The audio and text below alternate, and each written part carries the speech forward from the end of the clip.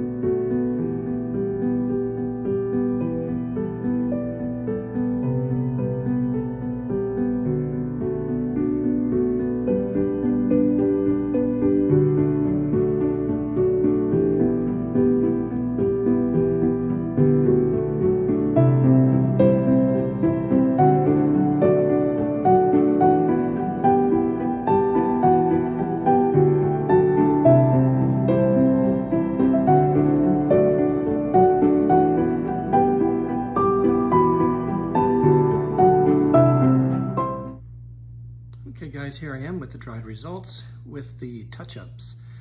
So I'm really liking the color in this with the purples and the blue and the cream and whatever else I use, a little bit of white. So, and the red. And yeah, so the blue and the purple seem to be predominant. There's a little hint of red in there, here and there, which is great. But I love, again, the movement down and around, sort of the wisps that go in around that negative space. So guys, here you have it. I hope you like it as much as I do. I can't wait to varnish it because most of these paints were done in metallics. So you know that's gonna make it shine and really brighten up. And who knows, maybe I'll show this one in New York City as well. Let's see how it goes. And yeah, so guys, thanks for watching. Feel free to subscribe, like, and share. And if you have any questions, either put them in the notes below or you can email me at dwightpours@yahoo.com.